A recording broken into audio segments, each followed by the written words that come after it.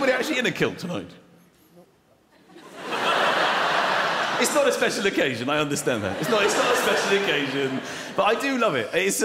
I don't really know how it was invented. I've got a sort of theory on this. I think it's basically been created to be as opposite to English people as possible. I think at some stage during history, Scottish people got together and said, all right, today we're going to design the Scot, all right? Now, the theory on this is we're going to have him as opposite to English people as is humanly possible. Right, now, I've been down there, it's not pretty, it's not pretty. They're wearing trousers. So we're going to open with a skirt. Modelling it here is Scott. You all right, Scott? I'm all right. But you've got me in a skirt. I'm not happy about that yet. You've got to hear me out, all right? They have plain black trousers down there, all right? So we're going to go with the multicoloured skirt. In fact, every family a different colour. You all right?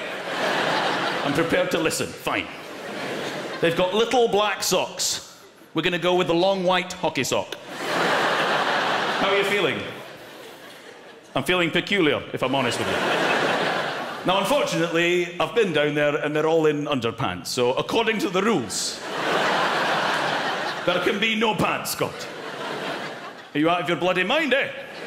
You've got me standing here in hockey socks and a skirt with my balls hanging out. You sure you thought this through? I've done my best. What about pockets? Can I have pockets? I mean, I've got to put my money. I mean, I've got good Scottish money. It's very strong right now, the currency. It's £1 to the pound. Where am I going to put it? Can I have pockets? No, I'm sorry, we can't have pockets. English people have pockets. It's not acceptable to have pockets.